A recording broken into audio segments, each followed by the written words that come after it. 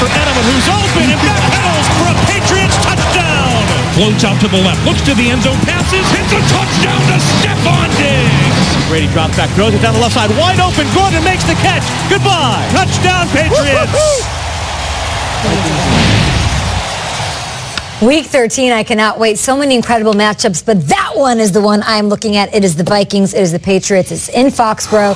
And a lot of people thought this was the Super Bowl we were going to see a year ago. Vikings needing, of course, to hold on to an NFC wildcard spot and keep pace in the division. The Patriots need a win to stay in the conversation for the overall seed in the AFC. So, question to you, who needs the win more? I would say the Patriots need to win more. And I can't do any right by the Patriots fans right now. They've been lighting me up ever since they're not going to make the Super Bowl.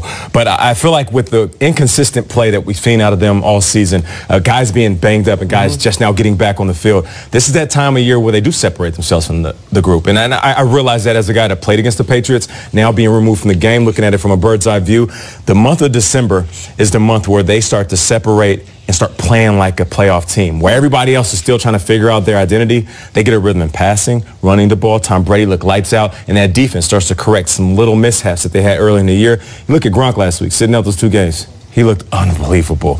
You still got a guy like Josh Gordon who's playing at a high level, and of course the running game will always be there. So I feel like the Pats need this because for every year in the past, this is that time of year where they separate. Yeah, and Belichick is head and shoulders above every other coach in the league in December. This is where the Patriots get going, which is why I believe it also is the Patriots who needs this one more, because I saw Von Miller and the Broncos beat them in an AFC Championship game. I have seen the Patriots go on the road and lose playoff games.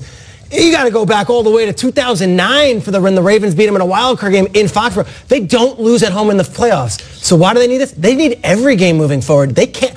I don't want to have to, if I'm the Patriots fan, I don't want to have to go into Arrowhead. I don't want to have to go into Pittsburgh. I want those games at home. And if they keep on winning their games, which they should, the Patriots should be home for the playoffs.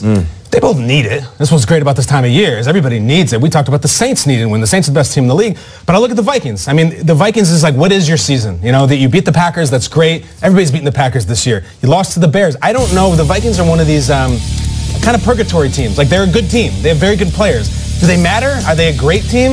I don't know. If they beat New England this weekend, they're massively in the conversation about what they could do in this season.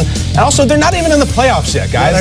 You got to get in the playoffs. Rodgers says it all the time. You got to get in, as Parcells used to say, the tournament. So the Patriots would love to have it. Of course they need it. I think the Vikings need it more. The Patriots' offense is fine.